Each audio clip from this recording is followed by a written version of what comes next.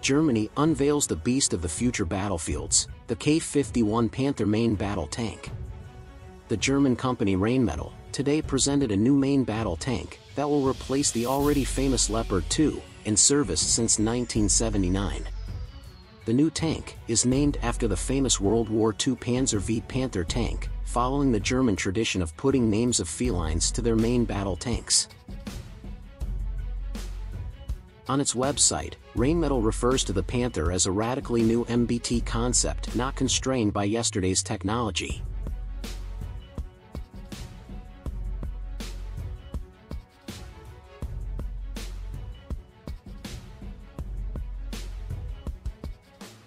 One of the most notable details of the Panther is its 130mm Future Gun System, FGS, a larger caliber than the 120mm Rheinmetall L55 gun that the latest versions of the Leopard 2 have been using. The German company has also announced that the new tank will have a fully automated ammunition handling system.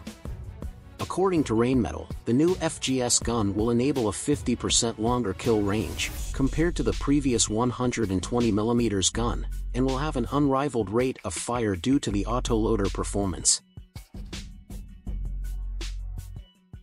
As for the armament, the new Panther will carry a 12.7mm coaxial machine gun, instead of the classic 7.62mm MG3 machine gun that the Leopard 2 variants carried.